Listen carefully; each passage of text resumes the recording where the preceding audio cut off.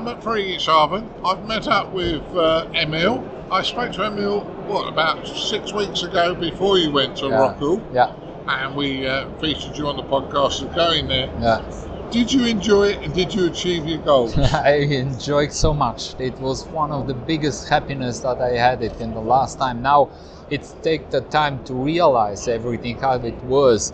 But from day to day, from every single moment to single moment, they just come more and more happiness that we really done it. We done it. We made it. That was a dream, and every single step was difficult. Was very difficult, but we managed. And the next step, and manage in the next step, until we sit there and start to work. The first QSOs, the second, the third, thousands, 2,000, 3,000, 600, and at the end, after 52 hours, we done 7,227 QSOs. It was so big project, so much fear, so much thinking, so much highs and deeps, and now it's reality. I'm still there. I'm still alive. It was really risky situations there, but I'm still alive, and I can talk about this great experience now.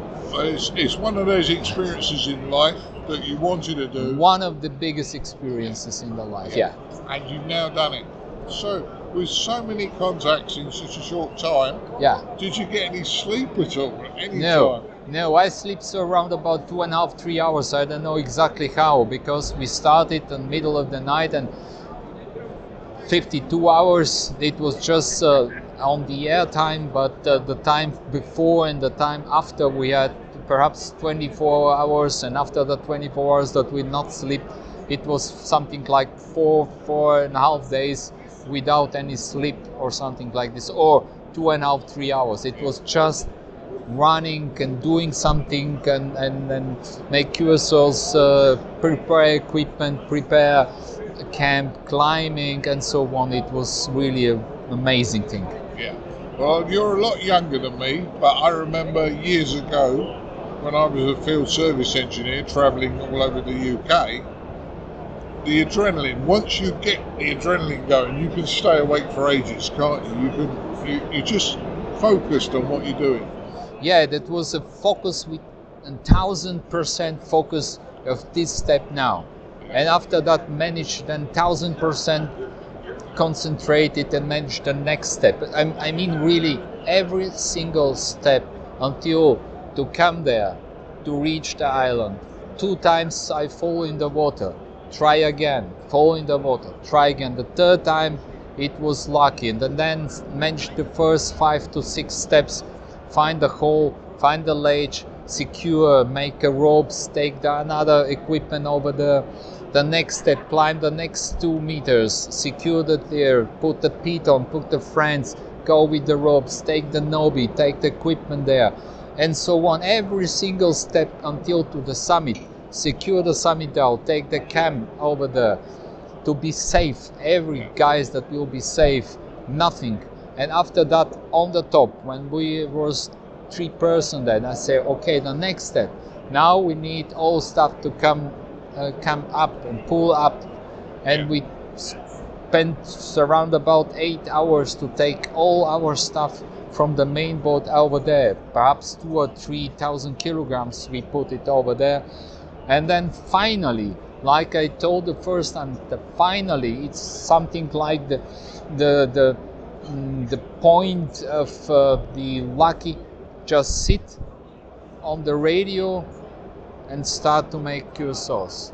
That was really a long way, but with the first QSO, that was the happiness to say, yes, now we on this point, we come on this point to activate this island, this rare island, the most rare island,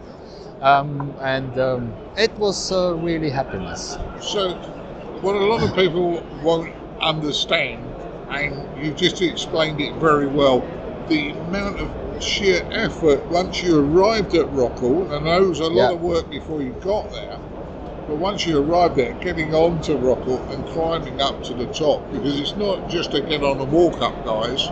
Emil has explained you have to climb, you have to carry all your gear up there.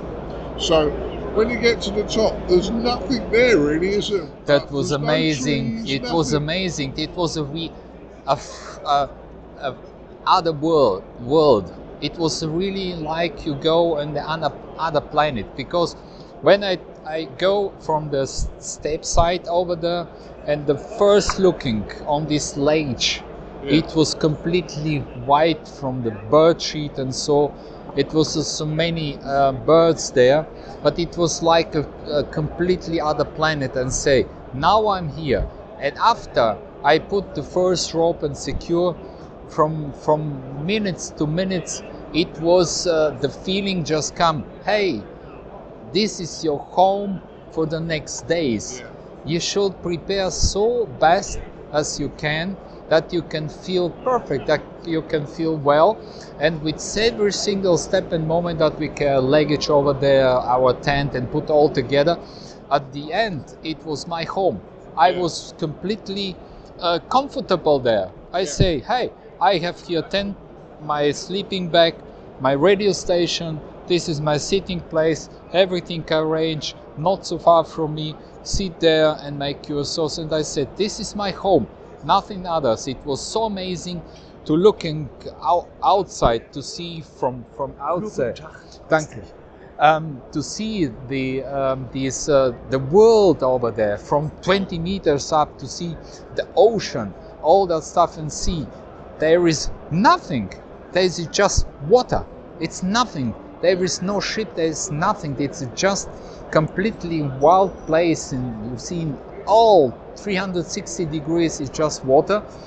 And the only single that was the birds, and so some whales, and you see you're middle of the nature. You are part of the nature, because the birds also they don't know I'm a human.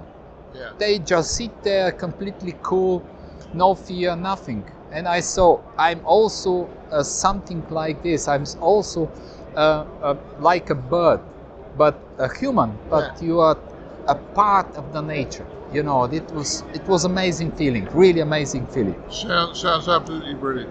Now, I know you took Nobby with you. Yeah. Did he have as much fun as you? Yeah, Nobby is a great guy. Cam is a great guy. It's all our team. It was one of the best, I can say at the moment, the best team that I had it. Because all other guys, we was 9% work all together. It's really hard all together to support each other. You know, normally we had 4-hour shifts and to go up and you make sailing, go down 4 hours, sleep, go 4 hours. And the last day, normally I had the shift until from 0 o'clock to 4 o'clock in the morning that we arrived the island. And the people just come to the team and say, you're a lucky man, we decide that you go now and sleep for the night, because tomorrow is your day. You're the climber, you're the main guy that you can secure and make all that's possible. It was really amazing. I had a tear in my eye, because I said, that's a great team, you know, support each other. Everybody was cool, was really in so different situation, and the people are help each other. And that was the key to success. Really great, really. If you've got a great team, it makes life a lot more enjoyable, doesn't it? So that's a good one. So I'm not going to hold you too long, because there are lots of people trying to get hold of you today, and I've been lucky to get you. Are you planning to do another Dxpediation? Yeah. Now come again and again, new dreams. What happened, I don't know, but I'm open for the adventures. I don't looking for adventures. I just, my head and my mind is open for adventures. And when I see something like Rockall or similar like Rockall, that they say, wow, it seems to be impossible. And you start to work in your mind, in your head, and say, of course, okay, perhaps it's difficult, but perhaps, and then start to work, start to be material to see what you need, how you can manage it. Then it's born a new project, it's born something bigger, and I'm sure the next one will come. I'm sure you will. Now, before we finish, if somebody wanted to contact you, and I probably asked you this before, what website would they look for you? So the website what we have it's Rockall Dxpediation.com. We need, of course, more support at this moment, because we need to take a camp in a couple of days. So after 20-25 days from the Rockall there, we need to collect, of course, money for the charity that is a social project from the camp, but it's also a project also of us, because we are a team and we work it also together. If the people have the opportunity, just give us a donation. We should pay, of course, all that stuff with the engine, with the boat and so on. There is a keep open something to do, but it will be a great. Yeah. One last question before I thank you. Did you leave anything behind, like Emil was here on the rock?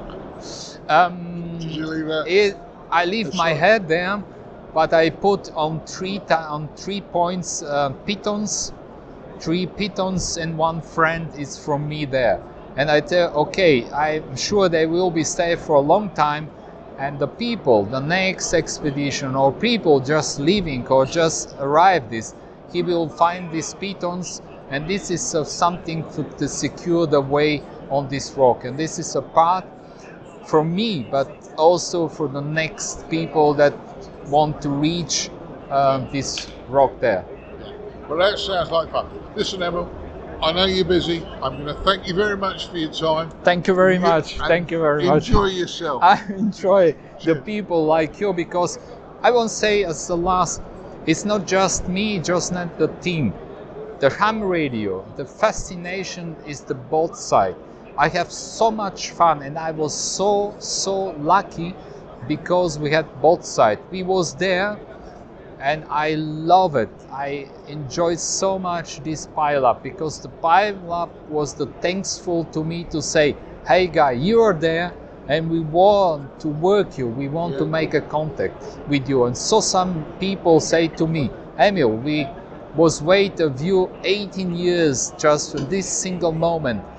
Couple of people took the holidays for 3 days that he want to work with us and spend so much time, that all that was happening is both sides is more important thing. It's a great. Yeah, it's great. Listen, have a great show. Thank you. Enjoy Thank you very life much. to Thank the you. full, and Thank we'll you very speak to much. again soon. Yeah. Thank you. Thank you.